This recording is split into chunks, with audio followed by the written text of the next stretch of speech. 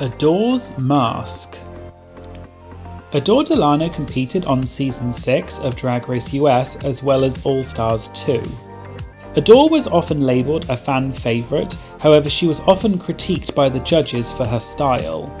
In episode 9, the runway category was Animal Kingdom Couture, and Adore said that she was a panther. Part of Adore's outfit included a jewelled mask that the judges were confused by and said didn't go with the outfit.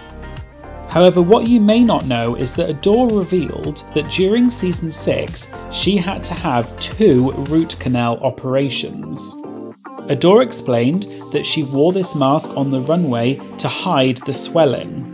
And if you watch the episode, you can hear that when Adore is talking to the judges on the main stage, it sounds like she's finding it difficult to speak, which might be because of the root canal operations.